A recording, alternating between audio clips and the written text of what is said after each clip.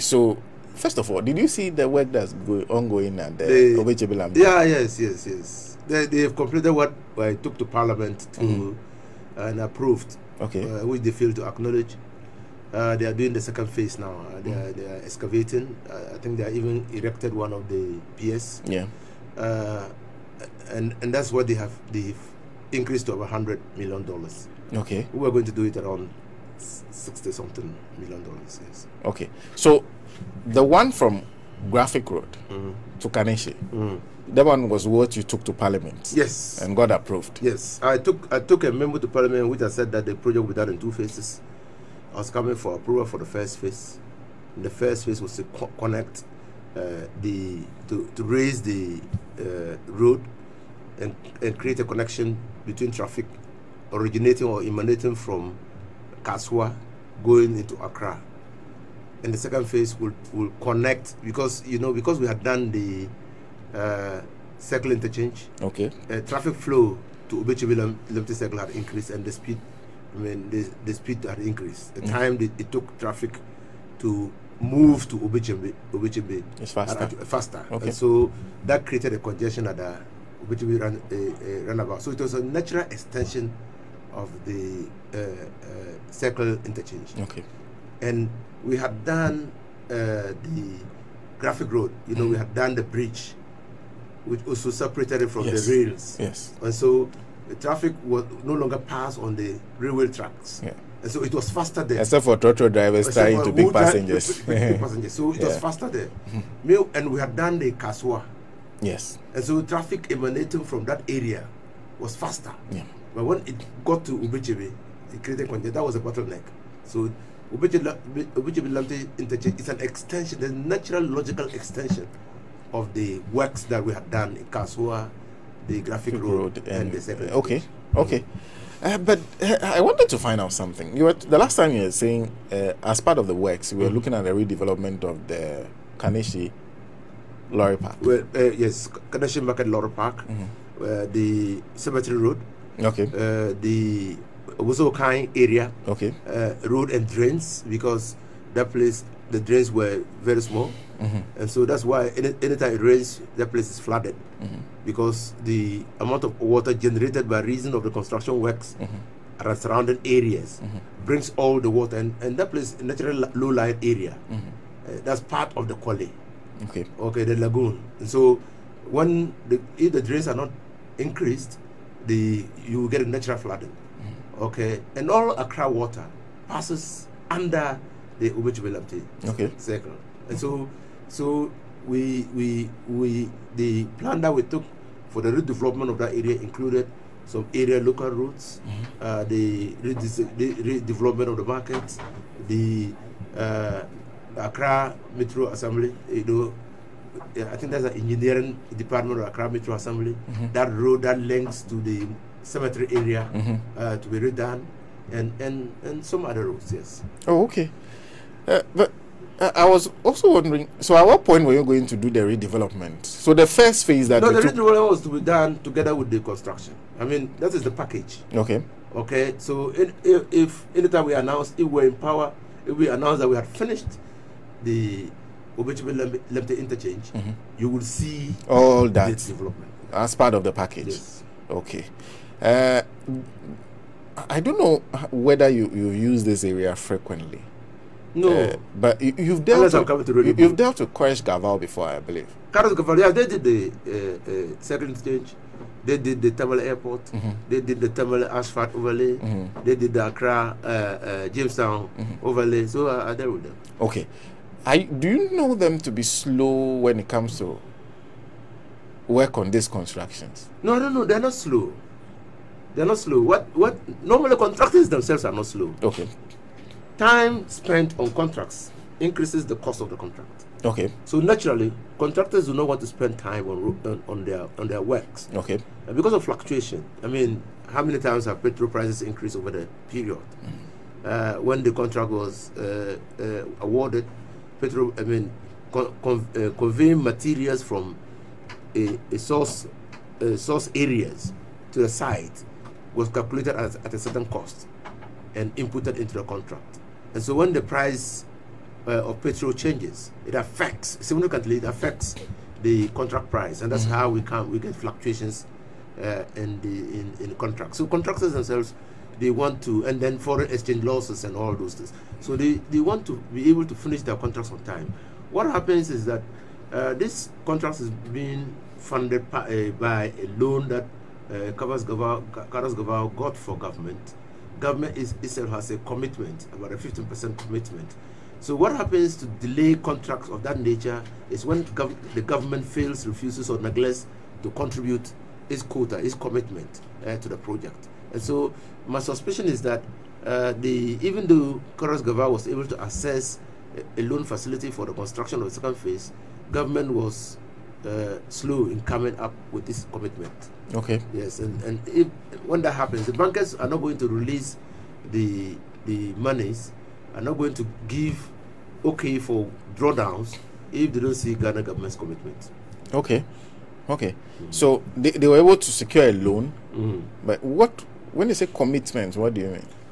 You know, foreign companies want an assurance that this project will be completed and Ghana government will be committed to the completion of the project. Okay. So they are not going to fund any project 100%.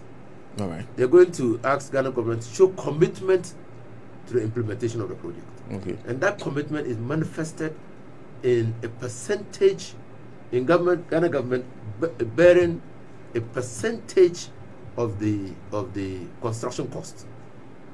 It ranges from 15 to 20, but in the Pokwasi Eburu Road, that is the road that starts from Kwabenya through Eburi. That road, Ghana government's commitment was about 30%.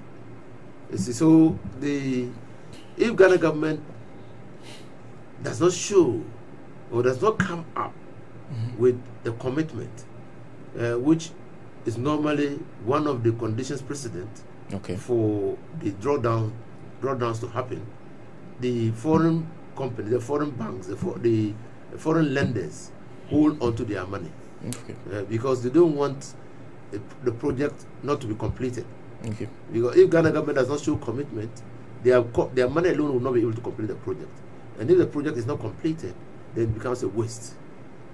And they don't want to be part, even though we will pay, but they don't want to be part of a system which creates situations where the people of a country does not benefit from the loan facility granted the country. Okay.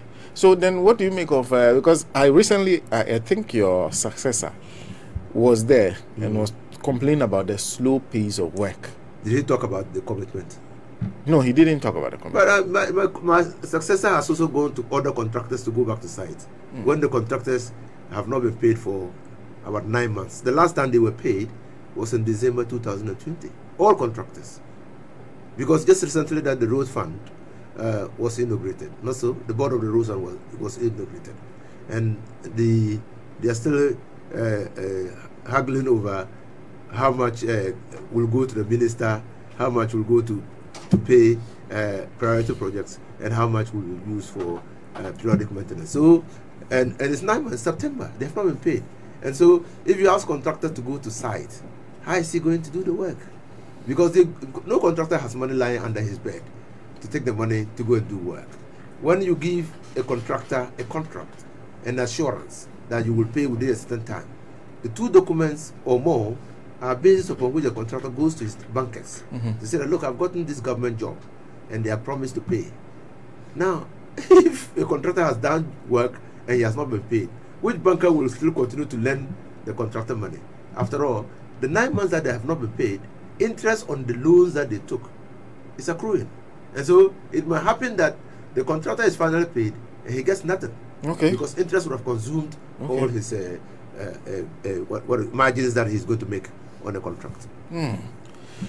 Well, if you just join us, I was just taking your view briefly on that issue, that particular contract, because was one of the contracts you left. Yes, the signature contracts of John Dramani Mahama, which has now been taken away by the MVP government. Yes.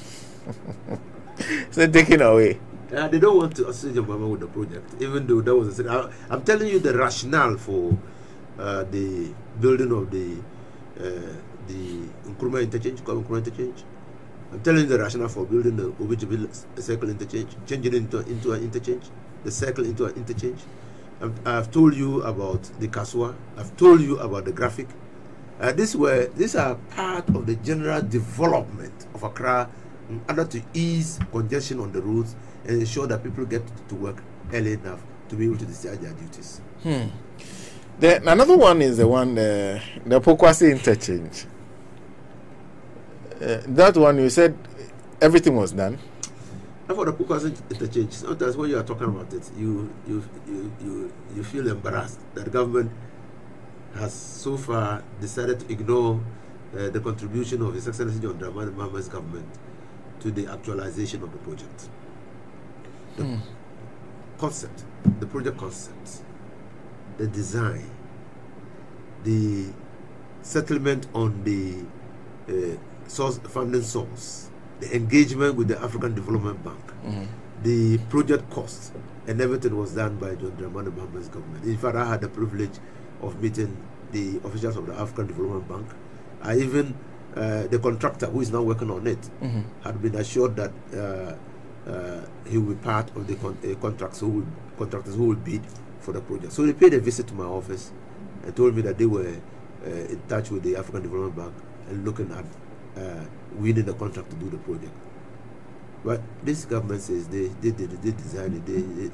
It took a lot of time. It doesn't take 1 year to do a project, to design a project, engage your financiers, settle on the amount of money to be used, finalize the design and all those. It's before a contract. It takes roughly a minimum of 18 months to do that.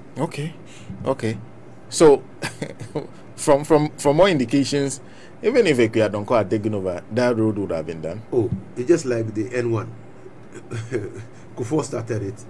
He got the Millennium Challenge account to give us money because it was going to assist in facilitating the transport of goods from the Cape Coast area, the western region, to the port.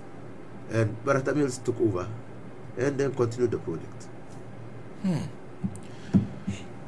Well, are there a few road projects in your time that you are disappointed with the kind of work that is done on it? Oh, there are many. I don't see any major road that is being done now.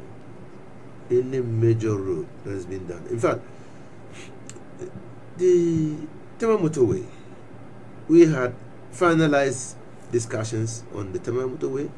We had secured a financier. He had pledged 200 million. We had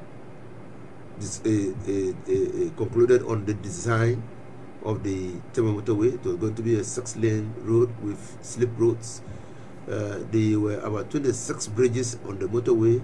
We assessed them and we concluded that even though some of the bridges were strong, we needed to change all of them because you would not know the useful lifespan of those bridges if you finally reconstruct the road and some of the bridges fail. So we had said that yes, so all the bridges would have to be redone. We had said that because of sentimental emotional reasons, the Tema Motorway will still be a concrete overlay. Because we didn't want, that was the first concrete road in Ghana, and we still wanted that the road to manifest the fact that Nkrumah had thought that that road should be a concrete road, and to pay tribute to Nkrumah, we wanted to redevelop the road using concrete.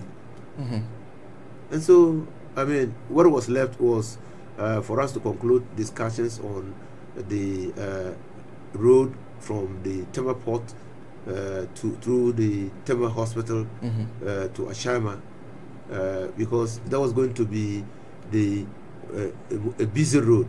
And you will see that the one of the golden gates at the port where vehicles are cleared. Immediately you clear the vehicle, you will use that road and you come to join the Tema Motorway. The discussions were on it, how to reconstruct the road and make sure that the road can bear the weight that will emanate from the port. And if discussions were concluded, the contractor who did the port expansion was the contractor who secured the funding, and so we would have gone ahead to get a contractor to use the funding to redevelop the road. So that one too was set, and by this time, a lot of work would have happened on it. Oh, I'm sure by this time we would have finished the work. The Tamale motorway. Yes. Work and discussions on the road was far advanced.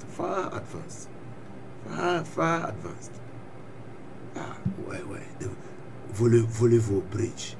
I traveled to Japan with His Excellency John Dramani Mahama. You recall that before John Dramani Mahama joined politics or came into politics, he was working at the Japan embassy. The Japan government was very excited. I think Abe was the one who was there at that time, and as part of his appreciation for John Mahama's contribution to the development of Japan in terms of working for the government of Japan in Ghana, the Volevo bridge loan was signed when we visited Japan. And the last time I was talking to the minister, he did not actually even know that there was that money sitting and waiting for the bridge to be done. He had no idea. He had no idea. And you know, not only that, we were going to extend in Kumasi, the drains that Mustafa Hamid, as Minister for Zungu, said they had desilted, which generated that Ferrari. We had secured on the European Union funding about 23 million euro for it. The last time I was in Parliament, and Muntaka asked the minister the status of the project. The minister did not simply know about that. So there are many things. But the Hohoi Justican Road was being done by Rolida. He had done the base. At the time we were leaving office, part of the road was ready for asphalt overlay. They came, stopped him. Now he's there working. He started from afresh. The same contractor. The same contractor. After 4 years. Yeah. So there are many. I mean, not to talk about in the northern region, the Tamale Karaga Bushigo Road. The contractor was there, Marapoma, busily working. Yeah. I mean, the last time I was around that area, the people of that area took me to the road and said, "Look, all the work you did on this road, look at the potholes that have come." They simply stopped the contractor. He had also done base, and then he was preparing to see whether he could do the primer seal, and he was stopped. And that ended it. I don't know whether they've given the contract back to him. There's no work on that road. Well, there was no work. I mean, I've not used the road for some time now, but I'm talking about 2020 when we were campaigning when I went there. And no work was happening. So, many. The minister recently visited the Sandima Chichuluga road. My tenant was doing it. They came, stopped him. They did not ask him to go.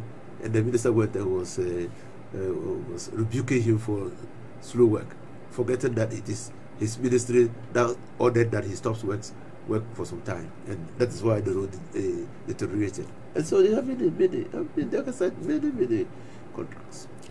I've heard stories about a lot of your colleagues who were under the John Dramani administration being invited to Yoko and other investigative bodies over contracts. When all these rules were stopped and they said they were auditing, were you one of those who suffered that? No. They went when they went. Let me express my sincere. Use your network to express my sincere condolences to the vice president for having lost the mother. The mother was a very decent woman. I grew up associated with them, with the Baumia family in Tamale. Okay. In fact, I attended school with some of Baumia's senior brothers. So I know Auntie very well, very decent woman. We lost her yesterday. May she rest in peace. And my condolences and sympathy to Mahmoud Baumia, the Vice President of the Republic of Ghana.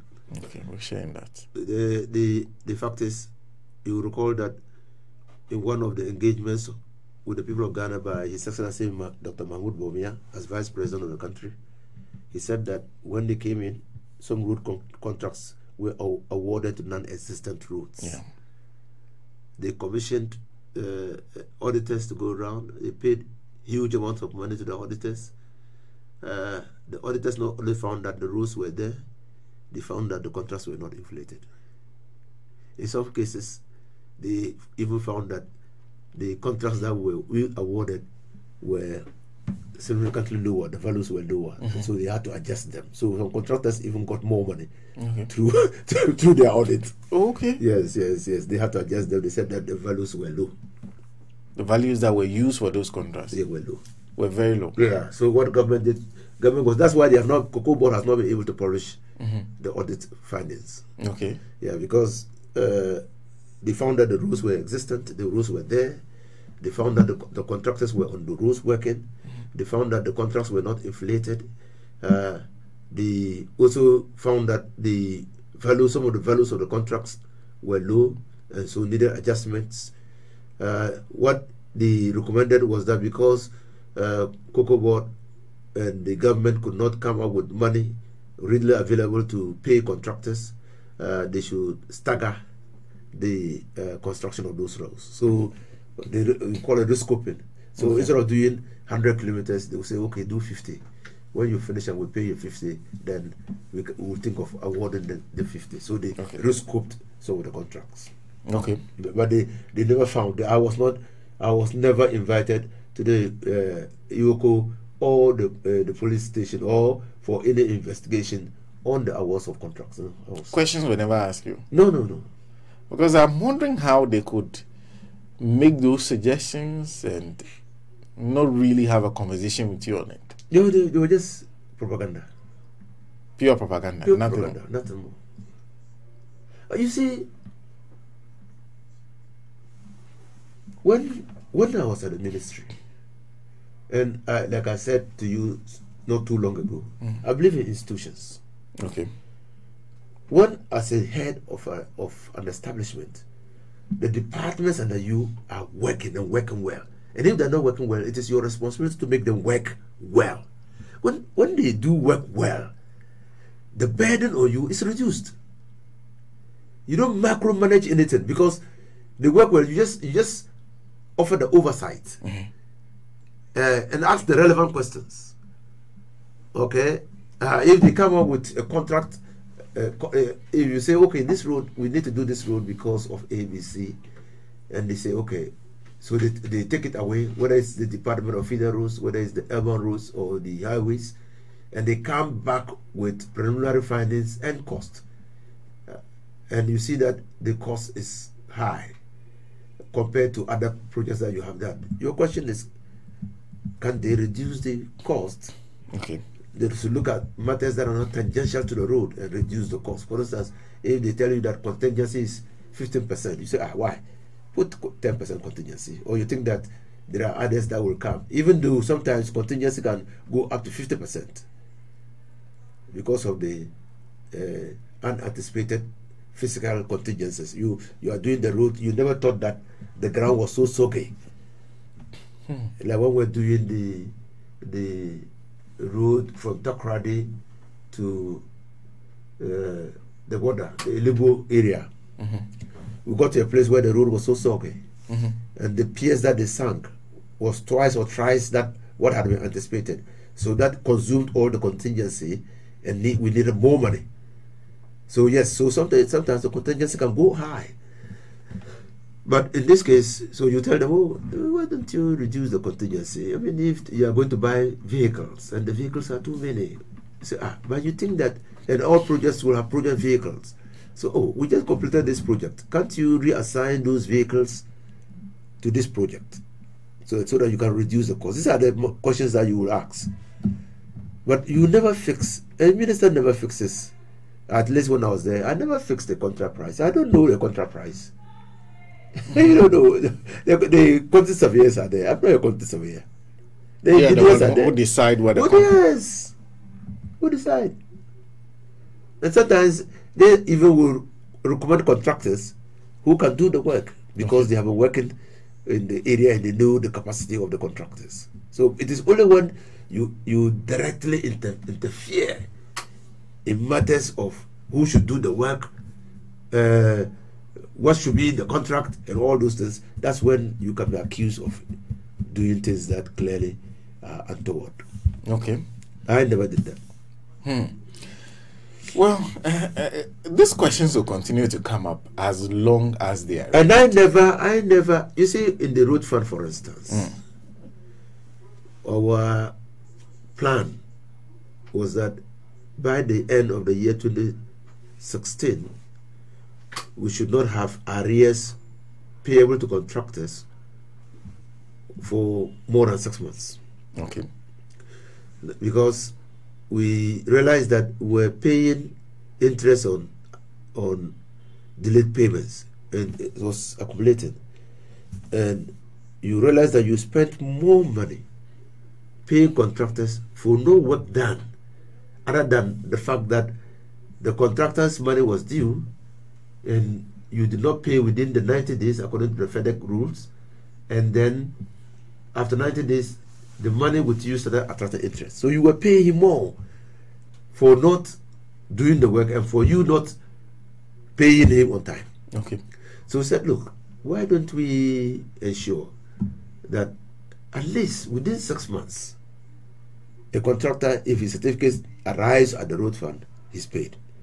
And I can report to your listeners that at the time I was leaving the road fund, we didn't have any outstanding payments with feeder roads. We had cleared all feeder roads. We had cleared. I mean, no certificate was due for payment from feeder roads. The highways, we had reached the 6 months. The only department of the Ministry of Roads that still has substantial arrears of payment was urban roads, and this is due to the fact that they were doing a lot of asphalt overlays. Okay. And the works that they were doing was such that we could not clear all the payment arrears and bring them within the period that we wanted. Today, as I speak, and as I said earlier, contractors have not been paid for 6 months now. In 9 months now. Yeah. So it's even more than the 6 months. Not to talk about those payments which were due in December, which were not paid, or last year November, which were not paid, or last year I don't know the last time they paid for periodic and routine maintenance. I don't know. But these were matters that I mean, it was taken for granted that every month you will make some payments. Every month. For periodic maintenance. For periodic maintenance. For grass cutting. We'll pay. Because these are small monies. And we're able to keep up with those payments. Yes. Yes. Because there was a plan. When anytime the money came in, we knew what proportion of the money should go to paying routine and periodic maintenance, and which was a given. I mean, for that, every month it was a given. Every month, some routine maintenance or periodic maintenance will be paid. Okay. Because you see, the road infrastructure is like that. It's just like your dress. If you have a white shirt and you wear it for 2 days and it's dirty, and you don't wear it, the third day probably people will not recognize that it's a white shirt. So you always need to clean. Okay. So just like the same like road infrastructure, when you do it, a vehicle can have an accident on the road and create difficulties, create problems on the road by scoop of the asphalt or the chippings that have been put on the road. So you need to always go back and repair, because if you leave it there, immediately the vehicles, and especially in rainy season, when the vehicles continue passing on that portion of the road, it will turn into a gully. It will increase. The hole there will become bigger and bigger and bigger, and your cost of repair will then also increase. So you always need to be able to maintain the road infrastructure. You need to prioritize routine and periodic maintenance. And that was important. Is that in any way linked to road tolls? No, road tolls are just that. Road tolls are part of a management strategy, or one of the management strategies in countries for the purposes of generating resources to maintain the roads. Okay. Yes, road tolls go to the road fund. Okay. Because it's maintenance of the roads. Okay. They go into maintenance. Okay. Road maintenance. Okay. But road tolls in Ghana here, we have not segregated the road tolls and what's the word? We have not limited road tolls collected in Ghana to tolls collected on various roads. Okay. In other words, if you collect road tolls on the Adenta Eburu Road at Adenta or that was it, Imensa, it doesn't mean that that money collected there will be used solely for that place. For that place, it goes into a general basket for routine maintenance. Everybody. All roads. All roads. Huh. Yes. Then I'm wondering what you then make of the suggestion from your successor that if we really want to improve the quality of our roads, we need to increase road tolls. Would that necessarily? The argument has always, you know, when I got to the ministry, we had increased road tolls and we were bashed. The NPP even bashed us seriously. And when you look at the sub-region, Ghana appears to have the lowest rate of road tolls. Okay. And because road infrastructure is property, you need to maintain it. Okay. But the last time at the Ministry of Roads, when we did the estimated investment in road infrastructure in Ghana, it stood then at about $7 billion. Okay. Now, so if you have invested $7 billion into your roads, the least you can do is to do what? To maintain them. So, in one way of raising resources to maintain those roads is through road tolls. In countries, you pay road tolls by kilometers. Okay. Even though you don't have road tolls at every kilometer, they calculate. At the point that you are going to pay the road tolls, they calculate the number of kilometers that you have traveled, or you might have traveled, and then you pay. But Ghana is not like that. We pay by capacity. Okay. Capacity of the vehicle. So a smaller vehicle would pay 1 cedi or 50 pesos in the bigger, and this is nothing. This 1 cedi is about how much? Less than $1. Yeah. Oh yeah, far less. About 60 cents. Yeah.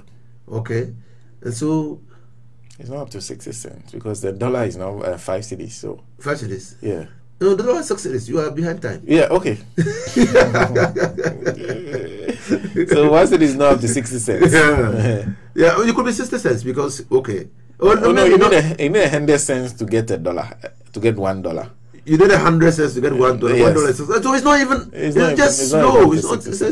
So you see. So clearly, it's too low. It's too low. Okay. And that has been the challenge.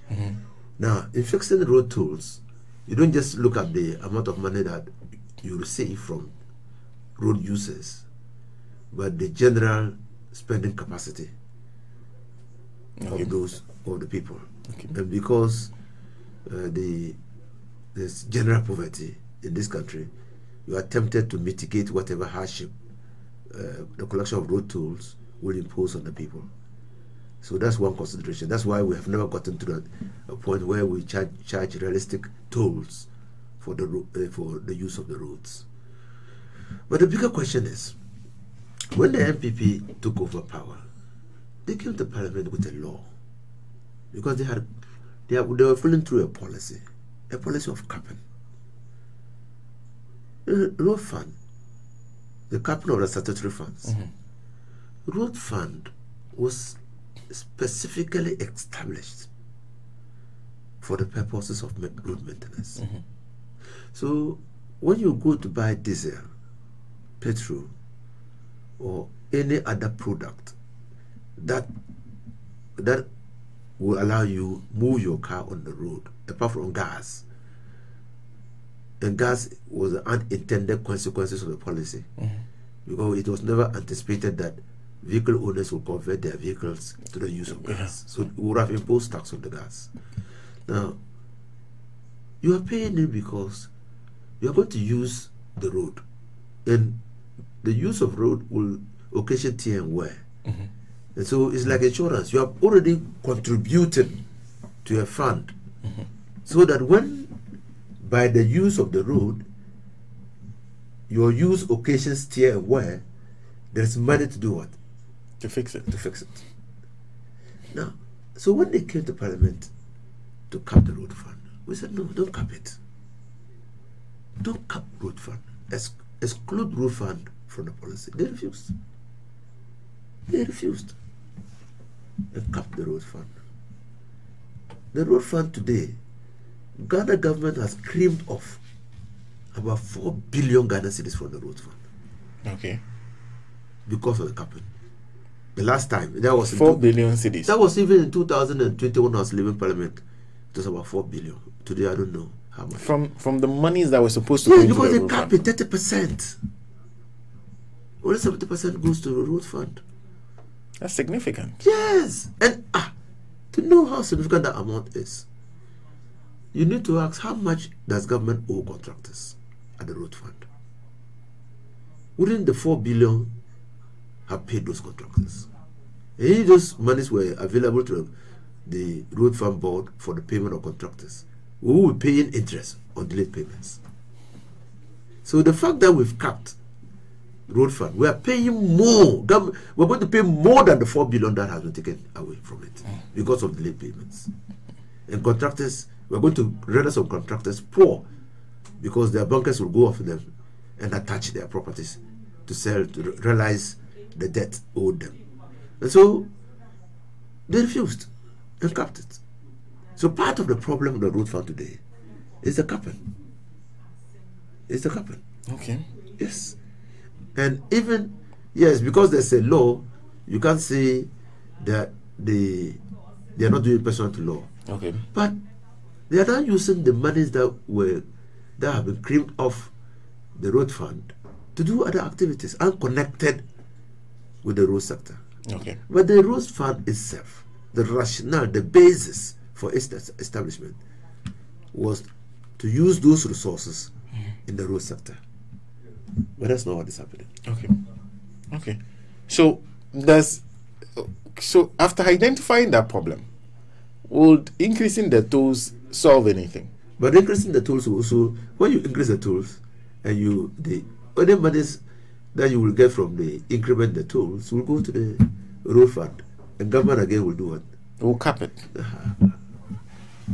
So they may even increase the cap to get more money. Yeah, get more money. Government will, because you get more money. If you increase, you get more money into the road fund, so government will get more money. Okay. Yes. So yes, you can also say that more money, and the road fund to get more money. So why will you be saying that, well, I don't have money to pay contractors, I don't have money for road maintenance, but you're not arguing that, oh, government should stay off or release the road fund from the cap, okay, to ensure that monies come to it, okay, to pay. That could be a good first step. It's a good first step. Good first step. Because if monies are capped, they are unavailable. So release them first. Okay. And when you release those monies, and we still see that it is not enough, then we can then talk about Ghanaians will see, because you need to empathize with them, and they will understand that yes, government, you are trying to do something to meet their legitimate aspirations, okay, to get roads to their areas and facilitate convenience and comfort. But the money is not enough, and that you want to impose or increase road tolls. Ghanaians will understand. But now you are taking and doing other things, taking planes to France and other things. There's no road in the sky.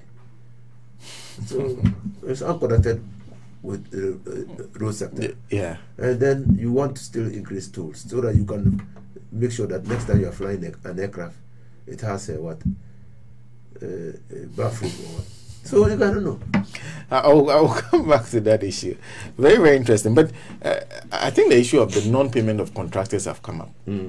A lot of there's been suggestion by people who did contracts under you, and of course under Mahama, the John Mahama administration, who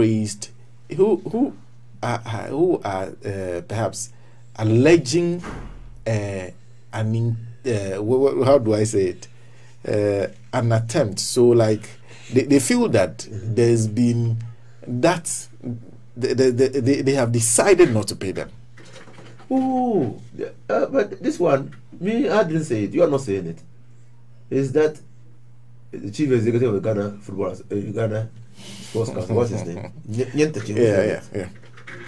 So Nyentechi was deeply embedded in the MPP politics, and he said that contractors perceived with NDC contractors will not be paid. So some of the contractors are not being paid because they are perceived to be NDC. But Sena, I have spoken to many contractors, and even MPP contractors who are manifestly MPP, who have professed their support for their party, are not also being paid. Okay. Now the criteria for determining who is to be paid is only within the bosom of the minister.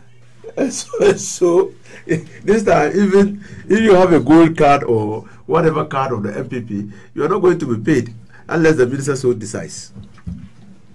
Yeah, so it's not. Yes, I sympathize with the NDC. People, contractors who are associated with the NDC. Yes, I am aware that, and Nyentechi said it clearly, that they were targeted. They said that they shouldn't be paid because they erroneously believe that when they are paid, they will use the money to support the NDC.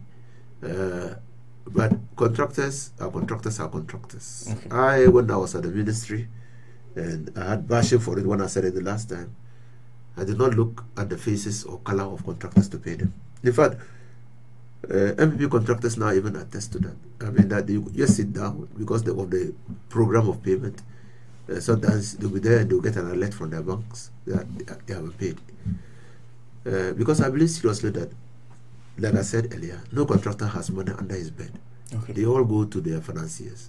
Take the money. And that if you build the capacity of contractors to deliver on time and create the confidence in their financiers that when they give them facilities, they will pay back, you build the prosperity in the country. Okay. And so you don't like Plato once said, you can't develop a country by keeping one class of people perpetually subjugated. You must liberate the energies of all people so that the country can develop holistically.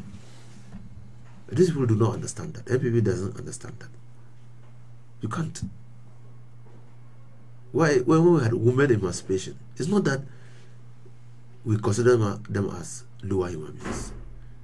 We just think that a woman is a woman is a woman, and a woman is a human being. And if we say that a human being is capable of anything, then a woman is capable of anything. You see, but God in his wisdom created men and created women. Okay, but invested them with the same level of intelligence, the same level of capacity. So when you want to develop a nation, and you think that your women, like the Afghanistan Taliban people, you think that your women should not be playing parts. You are crushing the energies, the capacities, the innovative minds of a critical mass of your population who could help develop your population. The same thing. If you think that NDC contractors should not, you are crushing not NDC people, you are crushing Ghanaians, and you are suppressing the capacities of your people, because what they do help in the development of the country. Well, I think we've said enough about roads. And I realized whilst we were talking, you were going back to the issue of we talk about private jets, and I said there are no roads in the sky. Is that I'll just give an example that the road fund was established solely for the purposes of road maintenance, the road infrastructure. But I don't know of roads in the sky. No, but what do you make of that? They use coordinates, not so. Yes. Yes, no rules. Yeah. Well, what do you make of that whole issue regarding the president's choice of private jets? Levels don't change. Levels don't change. The president is showing us his level. He's showing us who he's made of. It's like he's bought a new Lexus. Yeah. Yeah. Cute. Levels don't change. So the president is always demonstrating his new level. His new level. And which level? His father was the president of Ghana under Buzia. So he acquired those levels a long time ago. He was suppressed because he was not president. Now that he's president. So he's just leaving his level. But for a country like Ghana, that should worry us. That clearly should worry us. Everybody cuts his coat according to his size. The first parliament that was established under the venerable late Jerry John Rawlings were given money to go and buy second-hand vehicles, not so. Yeah. Because Ghana was in dire straits. Not that Rawlings did not understand that new cars were needed, but we simply did not have the money. So we had to make do with what we had. And that is it. A president must be sensitive to the hardship that the people of a country are facing, and must exude, portray a deep sense of understanding of the difficulties his people are going through, and not engage in the life of luxury when his people are wallowing in poverty. That is not what is expected of governments. Now, America has Air Force One. Everything is inside. Even when the president flies, no matter the level of the height of the plane, he's able to communicate and engage in things that he would have done while in office. Can only not be physically present. But that's America. You know, other presidents do not even have the luxury of owning presidential jets. They go commercial. They go commercial. But if you are poor and your president is engaging in luxury, filthy luxury, which is sometimes nauseating, then people have a cause to complain. That is exactly the thinking that got the president to return his salary increase. If you say that we don't have resources and that the demand of the TUC cannot be accommodated, and that what can be accommodated in government budget and spending is a 4% increase, is it not equitable that you also enjoy a 4% increase if you want an increment in your salary at all, with all the benefits and privileges that have been conferred on you? So when the people see that you are saying we should tighten our belts, and your belt holes cannot even fit your stomach, don't complain. Don't complain. And the disquiet is what has gotten the president to refund the money. To refund the money. Then is there not an inconsistency between that decision and then the issue of the private jet? Well, the president says, but maybe that is the way the MPP behaves. You recall when we Rawlings bought the private jet, President Kufuor came and said he would not use it. For the years that he stayed in office, especially the first term, he was traveling on commercial vehicles or commercial aircrafts. until he exchanged that aircraft that President Rawlings had bought for a Chinese trainer, a planes, and a fighter, and took steps to buy this particular one. So yes, and that aircraft was sitting on the tarmac, wasting away. Now we have that. Now we have the presidential jet. It's capable of flying to any destination. I've read about aviation experts saying that anybody who argues that this aircraft is not long range probably does not understand aviation technology or the science of aviation. Okay. Clearly, our aircraft can take you anywhere, and this is not an aircraft that you can describe as a flying coffin. It's relatively new. In fact, just yesterday, the president flew with that particular aircraft to Tamale on his way to Bolaka to attend the Ghana Bar Association conference. Why the president will decide that when he's going on international tours, he will not use that aircraft is anybody's guess, because there's no swimming pool, there's no bathroom. Where the president sits, he sits with about 8 other people. So it's not exclusive. The place that the president sits in the plane is not exclusive to the president. Probably, and the jets that I've seen on social media, where the president sits is quite exclusive to him. And so maybe he wants that exclusivity, that privilege of sitting alone in the class, the presidential class. And we don't have it. Probably that's why. But even those aircrafts are in the nature of the one we have. They are not the 747s that the Saudis have for their kings.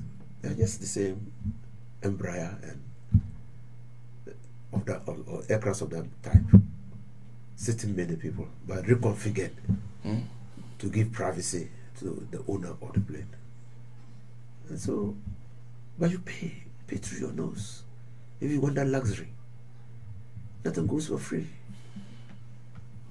In Ghana, pays for that. So you see, they were going to be embarrassed when Okojato filed a question in Parliament for a disclosure of how much was involved in the presidential travels. They were going to be embarrassed. That's why they scuttled the attempt to find out. That's exactly so. Because the president knows that. The president knows that. His advisors know that. The Minister of Finance knows that. The Minister of National Security knows that. That they are paying heavily for that. You said scuttled because your former colleague Okuteto Ablakwa and the minority are quite confident they can still get that question answered. But because the minute they has referred him to the National Security Minister, they said we'll go to the National Security Minister. That's where you should. Yeah, you see, you strike the metal.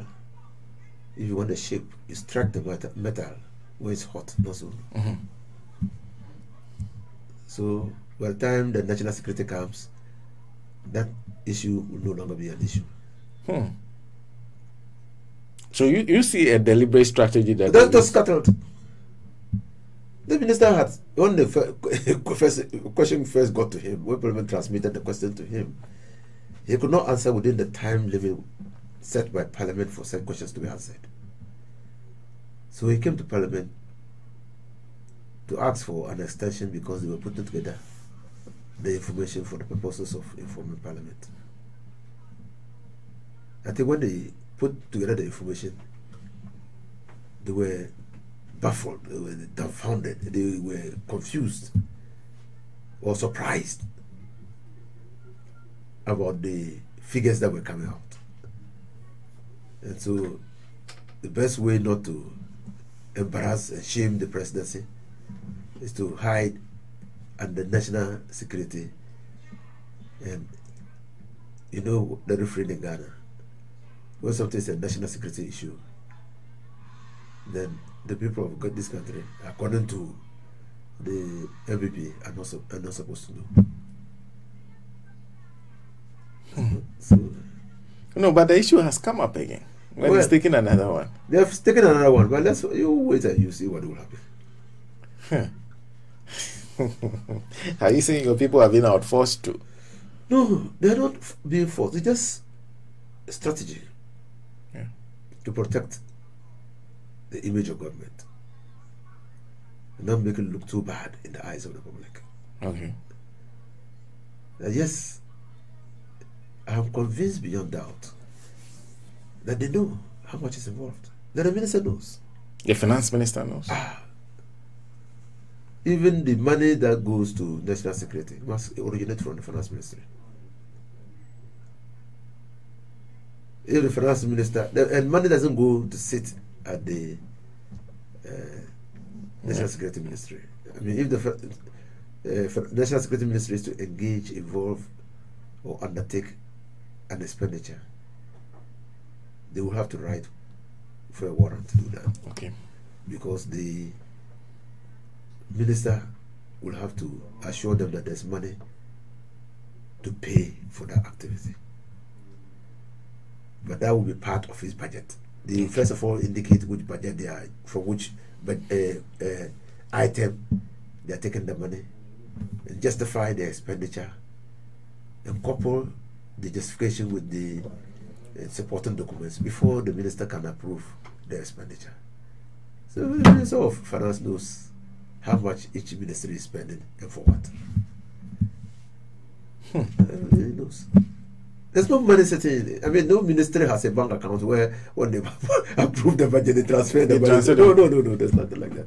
No, but then I do not know, because but do you understand how the process went in? Because you spend a substantial time in Parliament, and so you understand the procedures that Parliament adopts.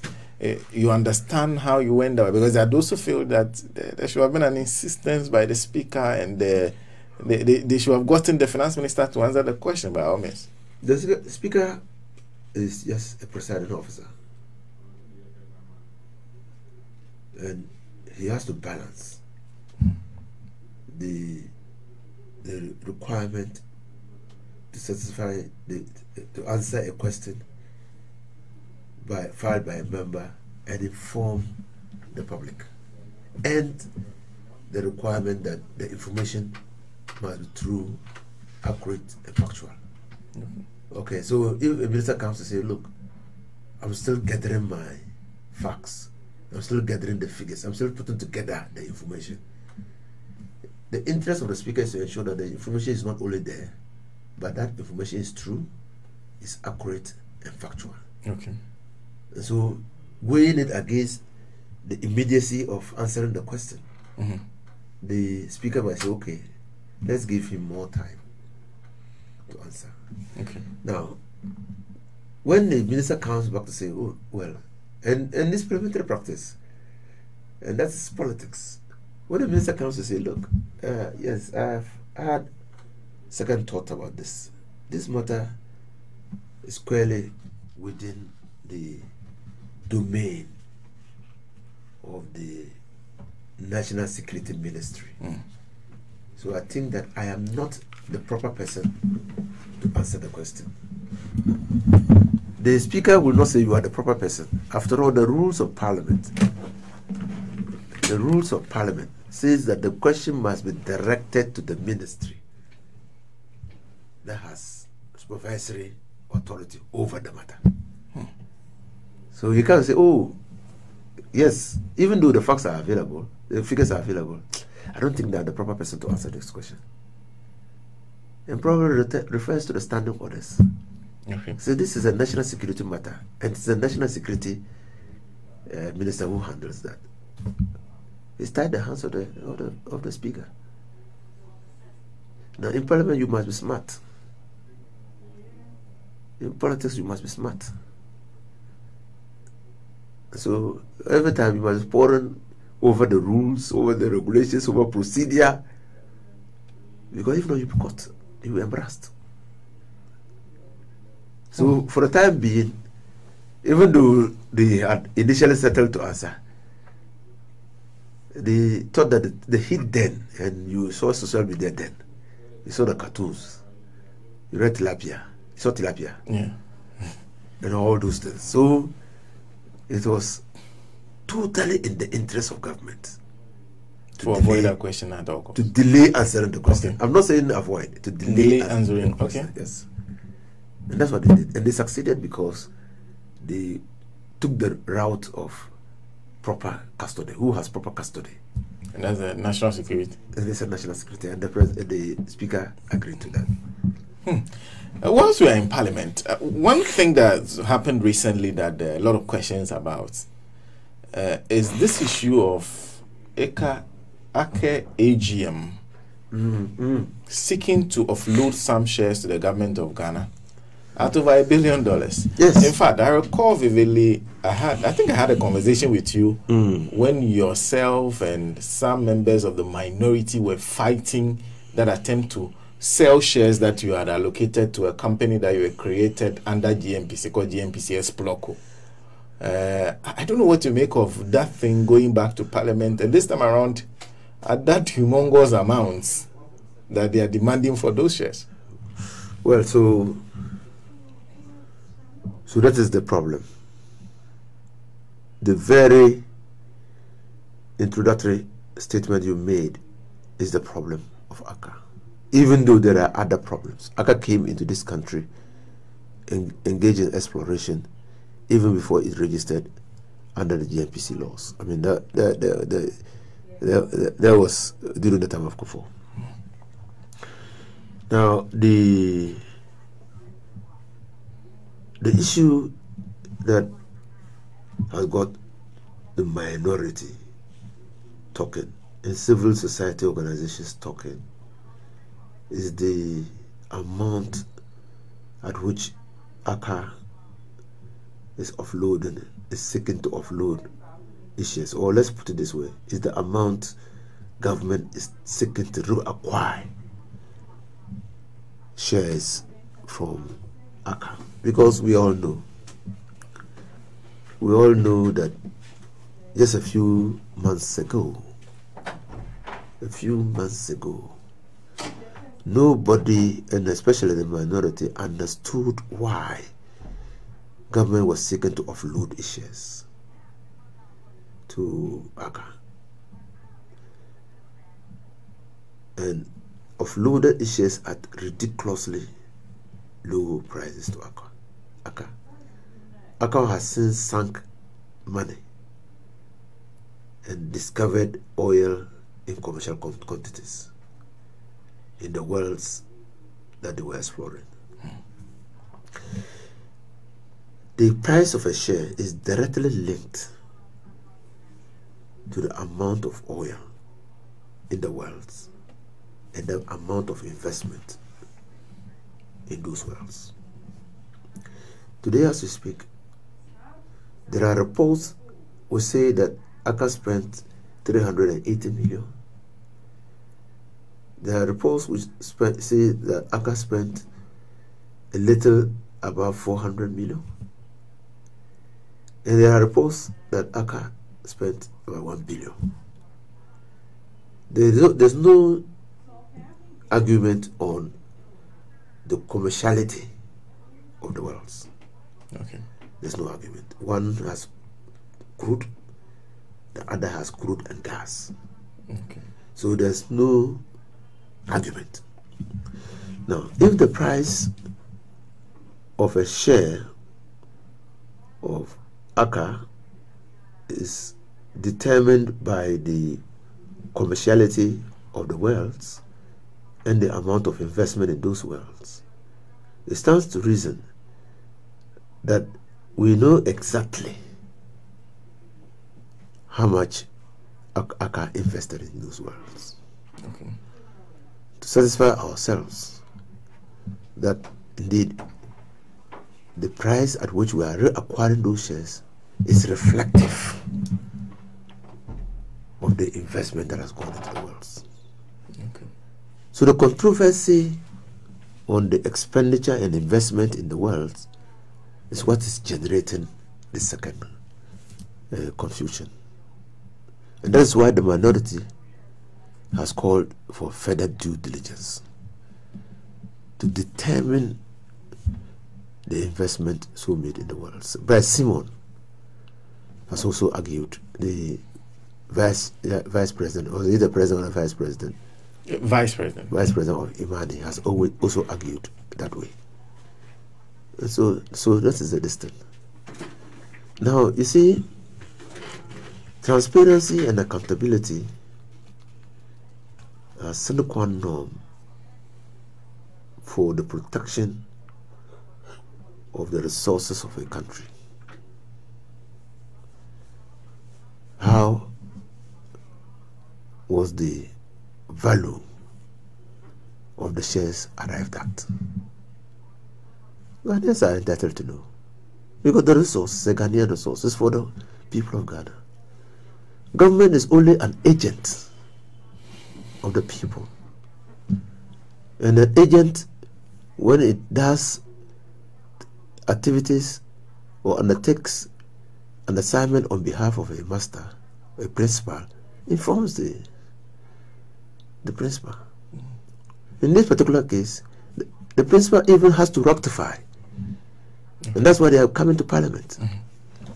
You see, so why will you becloud these activities in mystery? Why will you do that? And accountability, whether political or financial, is important in politics. And that's the twin brother or sister of transparency. Openness. We're not seeing that in the reacquisition. And that is marred seriously by the fact that just a few months ago, we were offloading shares. We were giving ACA more shares. And a few months after we had given them the shares, we are seeking to reacquire them. So these are the... Did we know that the wells had prospects? Did GMPC know? Was it incapable for GMPC to take the initiative of investing resources in supporting ACA to come out with the find? Yes, there's always the danger that you get a wild card. That is, you sink a well and there's no oil. And that's why we should know whether the wells held prospects. Okay. And whether we could not invest we could not bring out our contributions to assess ACA to use its technology and experience to find the oil. Because if we had done so, today the shares that we offloaded to ACA would have what? Appreciated. Simply appreciated. And Ghana would have been better for it. It's far better because it's an investment and it's a calculated risk. It's far better to have partnered ACA with the existing shares that we had, contributing our quota to the investment drive in those wells, and reaping the benefits of the find through the number of shares we have, than waiting for ACA to say that they have found the oil. The oil is in commercial quantities, and we are now seeking to acquire to increase our holding in the venture. Clearly, it's after the fact. Then, so you are happy with how Parliament has treated it? I'm exceedingly happy. I'm exceedingly happy. Go back. The price of democracy is what? Perpetual vigilance. I'm extremely happy. And it you think the country is ruled by angels? I'm guessing it is in that context that you... I think last Saturday I heard you talking about this whole brouhaha around former President Mohammed's comment, do or die, that people are talking about. The principle of vigilance that you're talking about. I just said the price of democracy is perpetual vigilance. Perpetual. You don't blink your eye. You never let your guard down. No. You see the TV advert where they were counting ballots and that person opened his eyes as if he was going to swallow the ballot papers. That's what is required. Because you know why Alpha Conde manipulated his country's constitution to continue to stay in power? Because power is sweet. And because power is sweet, when Nana Akufo-Addo leaves the presidency, you think that he will fly a private jet with a shower? Or you fly a private jet with an exclusive presidential area? No. They won't do that. Because the cost will be on him.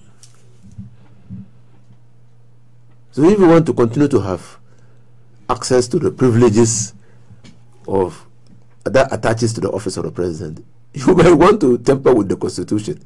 So that he can continue to enjoy. So you see, I said it on Saturday, and I'll say it on your network. Do or die. It's a call to duty. A call to duty. Duty. For who? For the party agents of our party, for our party people, for everybody, to subordinate his interests to the interests of the party. But for those who were listening, there are those who have held the opinion that the president wasn't speaking to only party agents. He was speaking in an interview. So a lot more people were listening. So he's open to interpretation to whoever is listening. First of all, let's backtrack. The president is undertaking a thank you tour across the country. He's finished the northern belt. He's now in the middle belt. Yeah. To thank NDC supporters and NDC sympathizers for voting overwhelmingly for the party in the 2020 elections. So the primary responsibility, the primary reason why His Excellency John Dramani Mahama was in the Bono region was to thank NDC sympathizers and NDC agents, NDC supporters for the confidence reposed not only in him but the party as a whole. Did he go to thank the NPP people for defeating him in the elections? Was that the purpose? I said he was thanking Ghanaians, so that it could include the NPP. But so he's thanking Ghanaians, and so that includes the NPP people. Yeah. But NPP people are not going to be in the ballot polling station for the NDC. They will be for their party. And that brings me to the second leg of my analysis of what John Dramani Mahama said. I have said, and you know my views on this matter, the words are like a chameleon. When we were growing up, they say chameleon. A chameleon. Huh? Words are like that. They take their color from their surroundings. You know how a chameleon behaves? That's how words are. So words will mean differently in different contexts. The same word can mean different thing in a different context. So in understanding the meaning of an expression, you need to look at the context.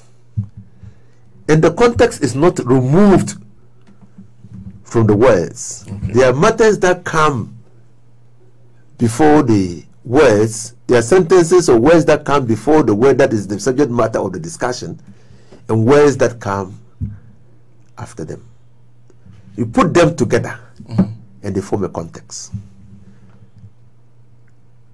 And that's why Senior Comrade Kosipra has said that the finality of this argument, even at your station here, It's simple.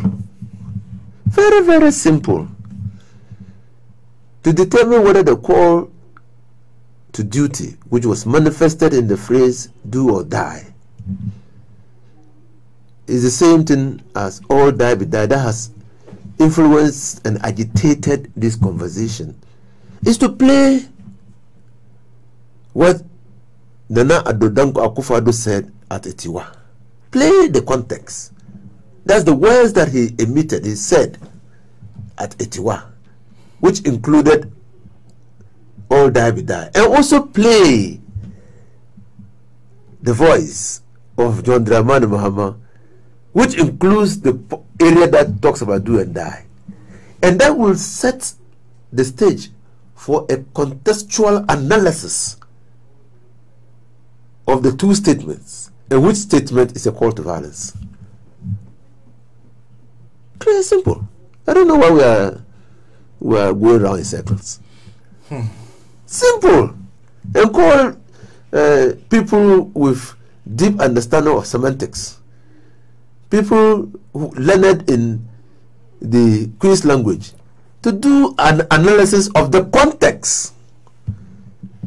So me, I'm not prepared to engage those who are saying that do or die phrase can lend itself to different interpretations. That's their whole thinking. Because if you come, because English is our second language, you know so. Do and die is not a jargon. It's a clear English idiomatic expression. It's not a jargon. It's not like all die we die. You can't find all die we die in any English dictionary. It's a jargon. But do or die, you go to Webster. It's there.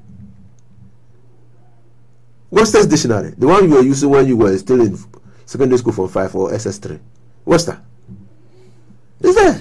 We still use it online anyway. Use it online? Yeah. But how to graduate to Cambridge?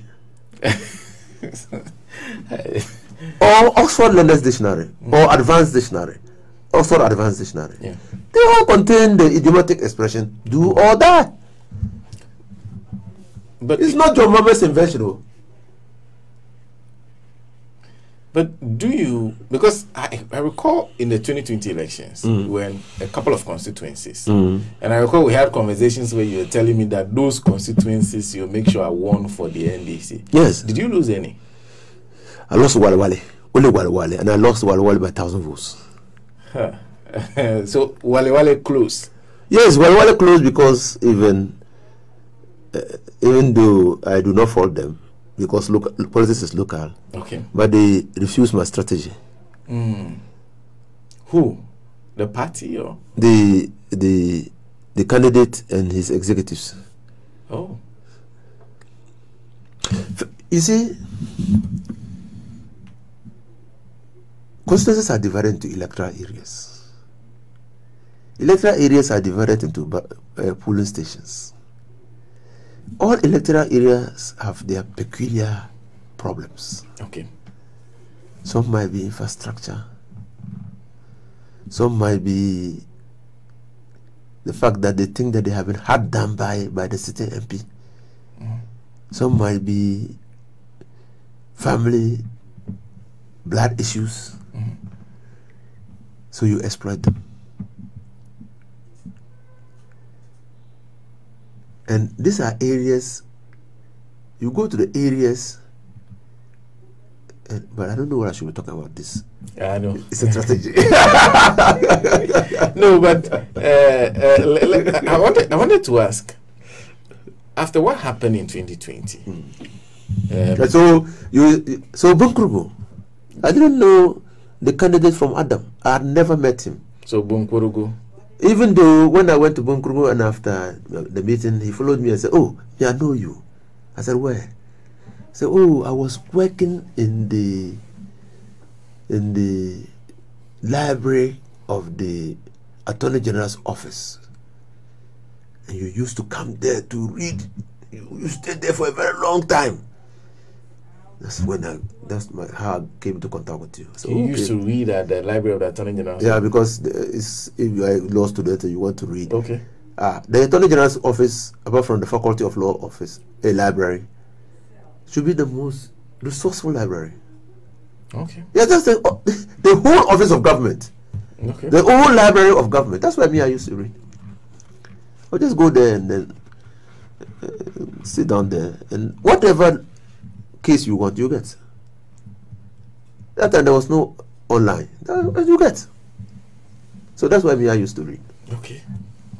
Now, so when I adapted the constituency, I discussed strategy with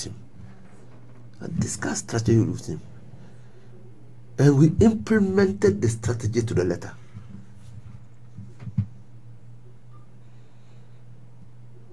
The former minister for Northeast, former MP, when he saw me after the election, said, "Oh, you came to push me away." I said, "But I told you I was coming to your place." The same thing, Williamson. I didn't know the man. In fact, after Williamson, when I was going there to adapt the constituency, I actually met the candidate and his executives on the way going towards Bimbla, and we passed. But because I was using a four-wheel, he suspected, because I had told him I was coming, he suspected that I was the one going. So he called my number, and I answered. I said, "Oh, we are on our way." He said, "Oh, you just passed us." So we stopped, and we reversed, and we met. So we went back to Bimbla and did the formal introduction and communication, and then initial strategy, and then I followed them. Then we started. He was doing some campaign rounds, so I followed him, and we were doing until evening time when I left. And thereafter, all the things I said we should do, we did, and he won convincingly.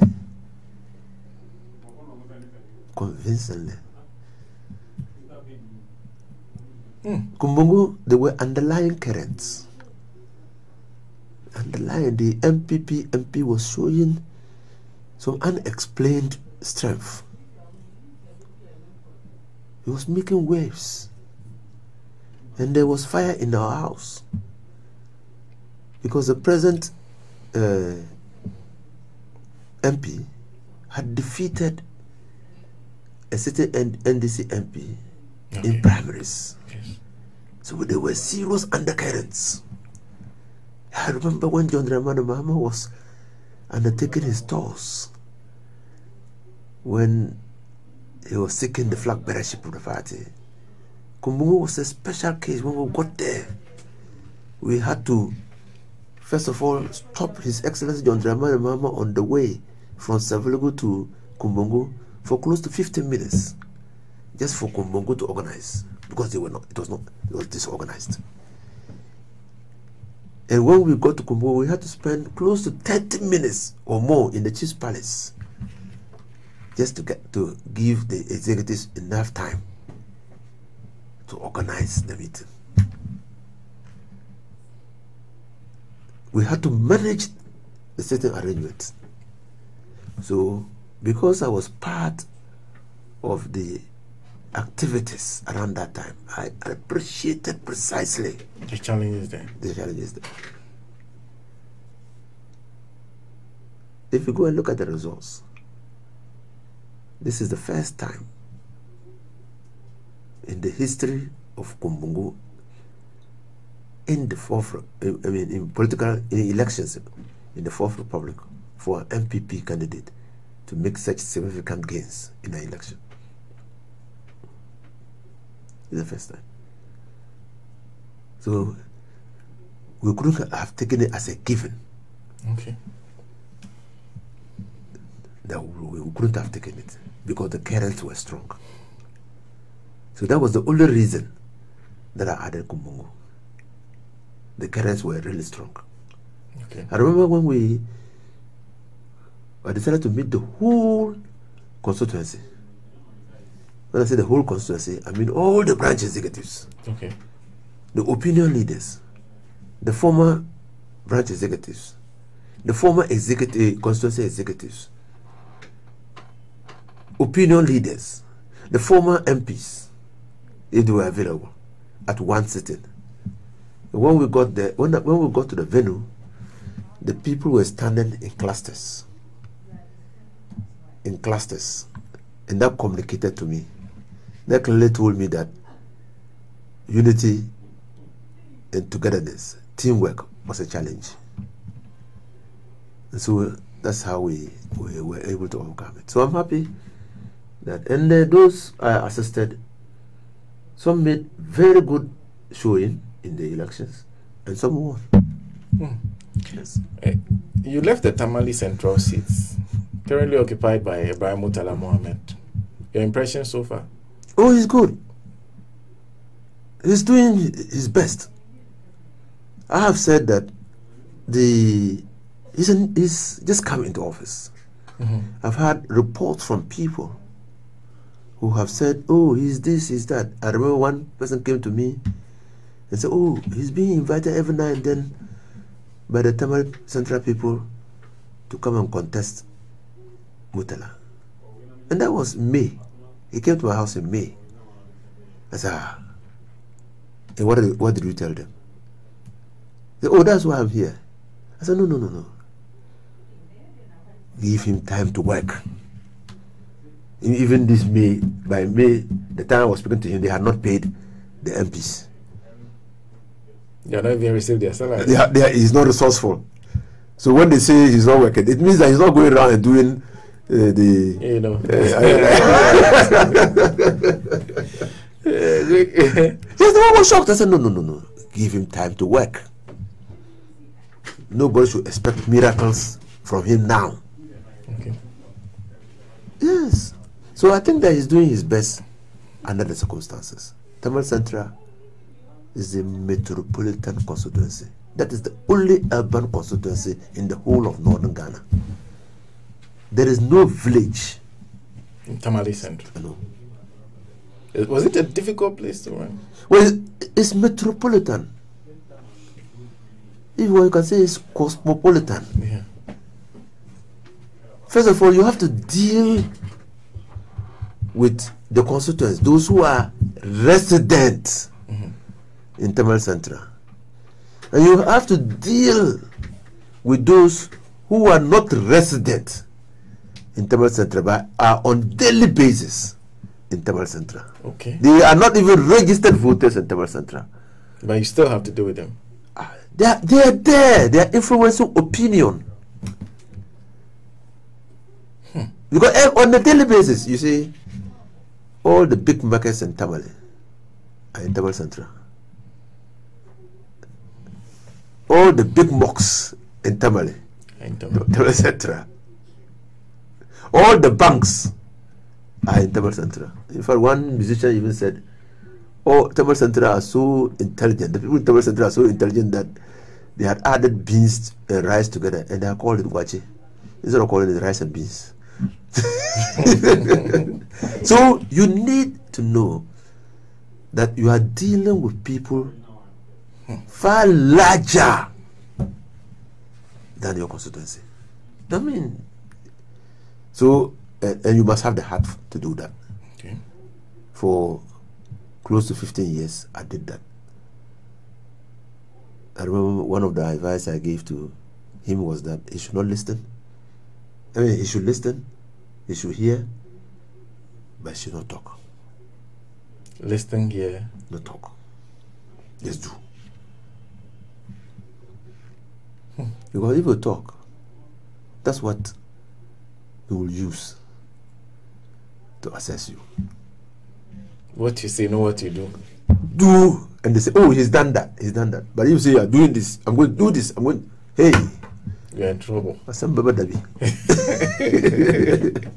this advice to the first, second year I was made MP for Tamale Central. One man who single-handedly adopted me as his brother gave me that advice. He said, do, Inusah, do, don't talk. We have to bring this to a close. But before we do that, just one question I've always thought about asking. You are close to former President Mahama, right? Yes. You constantly converse with him. I'm close to him. Yeah. So I'm wondering, first of all, what is thinking on? I've heard him talk a couple of times because he's had to contest one election 2012, win it, lose 2016. 2020, he seemed quite pained by what happened. Lives were lost. It seemed a lot of force was used. 2024, he seems he has already declared interest. What's his thinking at this point? I'm wondering what is going through his mind. Has he ever had conversations with you about why he wants to attempt an election again and what he wants to do? Why? Is it part of your thinking that you should not have attempted an election again? If it is part of you have to exercise it. Why? I have to ask a question. The fact is, as we speak today, nobody in the NDC, apart from John Dramani Mahama, can run an election devoid of the record of John Dramani Mahama. So, if John Dramani Mahama is qualified to contest in an election and decides not to contest the election, and you elect a new person to contest the election, and then that person is running on the record of John Dramani Mahama, you say, oh, NDC did this, NDC did that, and that will be John Dramani Mahama. What do you think that people will say? If John Dramani Mahama was that qualified, why is he not running? They ask that question. Or you think they will ask that question? You ask. They ask that question. But the man is here. He himself should have run because he thinks that that record cannot win him election. That's why he's not running. That's what they will say. So you need to understand that John Dramani Mahama's stance today is a stance imposed on him by circumstances. The circumstances in which we find ourselves. But that has been made lighter by the fact that he's well, he's fit, he's willing and capable of running election 2024. It's made lighter because you do not want to create a situation where they will ask you a question and you can answer. You can answer.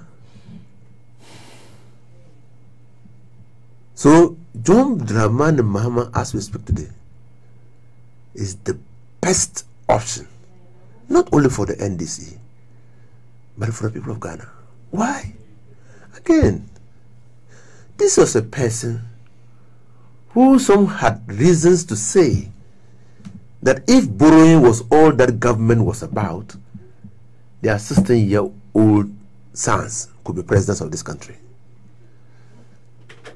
Now the verdict is out there that no government in the history of this country, in the history of the Fourth Republic, has borrowed more than those who said that borrowing was the lazy man's approach to governance. So you see that they were telling lies. You see that they were telling lies. These were the people who said, oh, John Dramani Mahama is talking about infrastructure. Do we eat infrastructure? Do we eat infrastructure? Today, they are commissioning even electric transformers. It's not infrastructure. Transformer, electricity transformer. Even that was not reserved for an assemblyman of an area. It was just the ECG officers who went and put the lights on. But today, people have gone to commission transformers. They said that the inflation, what was inflation all about? When meals got single-digit inflation. Single-digit inflation, 9%. Yeah, for the longest period in the history. They said, well, what is all this about? So when they come to Parliament to read the budget, 2 or 3 pages are devoted to how they have struggled to maintain inflation. You know, so you see, it means that John Dramani Mahama was on a better trajectory to the development of this country. Today, contractors are crying. Never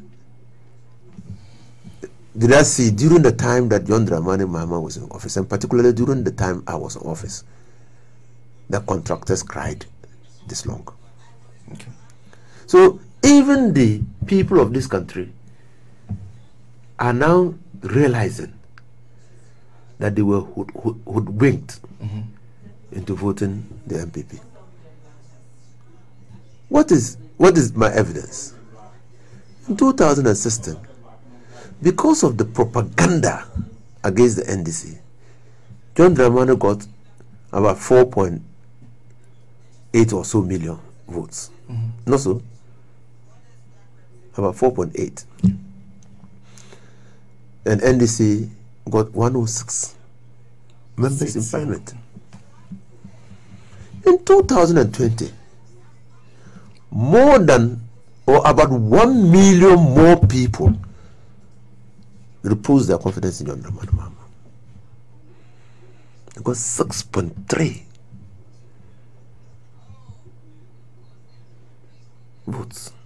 million votes. So clearly, an NDC as a party broke even with the MPP.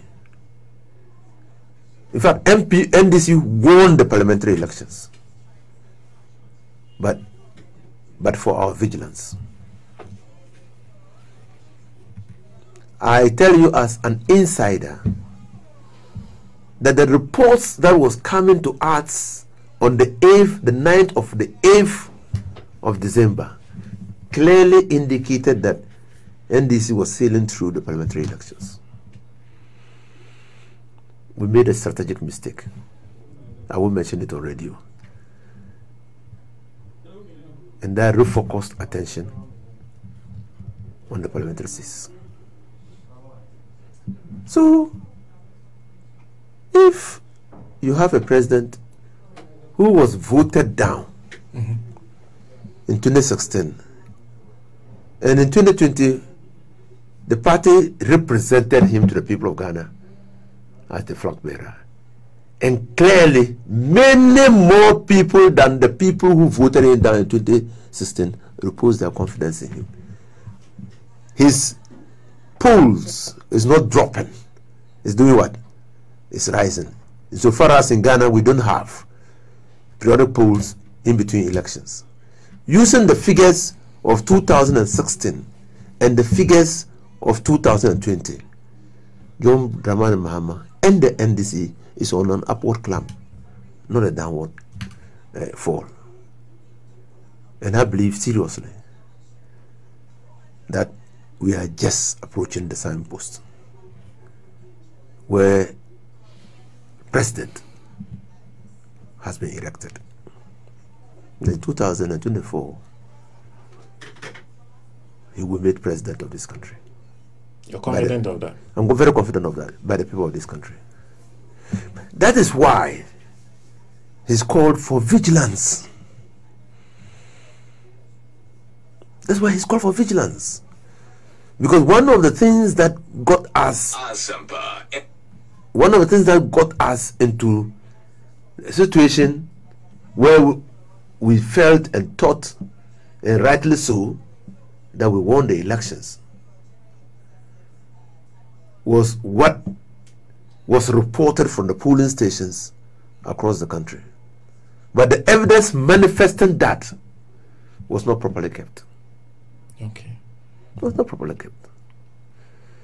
Some people, even some parliamentary candidates, left the coalition center even before the results were declared. Some thought they had won and started jubilating when the Electoral Commission had not officially communicated the win. Safi Yosu, is a case in point. Takradi, you remember? Yeah. It's a case in point. Tachima, another case in point. In Zamsugo, our officers were told that because of the night, it was getting night or so, and the security problems, they should retire and come the next day. But the next day they had declared the results. So your mama is saying that no, this time, no back away, don't go anywhere. Just stay there. And make sure the right thing. Stay there, just stay there. And don't blink an eye, just stay there. If you want to attend to nature's call, get somebody to come and relieve you. But under no circumstance should our representative not be at the polling station. And you see, the basis of any election in Ghana is the polling station. We don't vote at the collection center. We don't vote at the regional office. We vote at the polling station. The collection of all the results and its collation forms the basis for declaring whether a person has been voted an MP or a person has been voted a president. So your attention should be on the polling station. And that's why he adds that if we are vigilant, there will not be need to go to Supreme Court. Because the results will manifest the ultimate will of the people.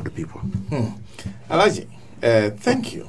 Thank you very much. It's always a pleasure talking to you and have a conversation with you. Thank you. By the way, Nene Kufuor says you lawyers are leading the charge of not paying taxes.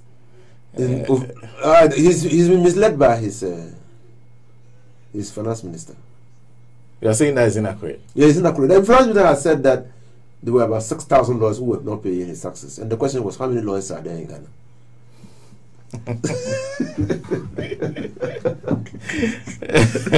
He's been misled.